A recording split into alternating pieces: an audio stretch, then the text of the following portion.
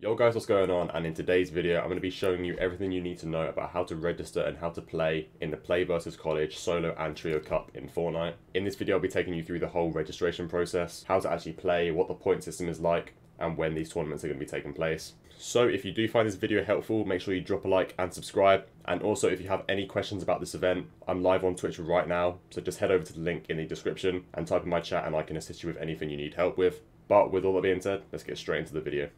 So first thing you're going to want to go ahead and do is head to the top link of the video's description down below, where it will take you to this link here, playversus.com/Fortnite-college. And what you're going to want to go ahead and do is click on sign up to play Fortnite today and click on sign up.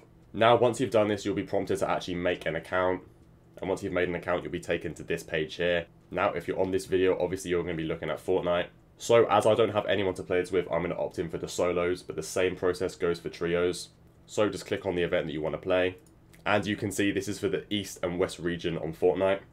So once you're on this page here, you're going to click on one of the regions and press on View League, whatever region you play on. And once you've done this, you're going to click on Create a Team. And here you'll see your team is not enrolled. All you're going to want to go ahead and do is go down here to Add Player, press on New, and then press Add Player.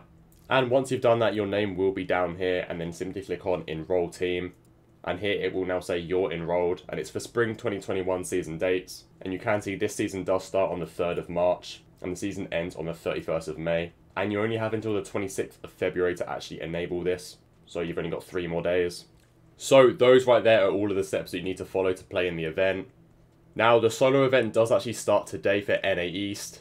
And right here is the point system. Now you do get 4 points per elimination, and you get 1 placement point, everything from 70 players down, all the way to the Victory Royale, which is going to give you an extra 5 points. And you can see here are all of the events for the solo tournaments, and here are all the dates for the trios tournaments. And the whole prize pool for this whole tournament combined is $100,000. And in trios, it's going to be 2 points per elimination, and placement everything down from top 30 all the way down to the Victory Royale, which will be 5 extra points. But as I did say at the start of the video, if you have any questions about this tournament, head to my Twitch right now where I am going to be live streaming, and ask me any questions in my chat. But that is everything I have for today's video, guys. I really do hope you did enjoy and found it helpful. And I'll see you guys in the next one. See ya.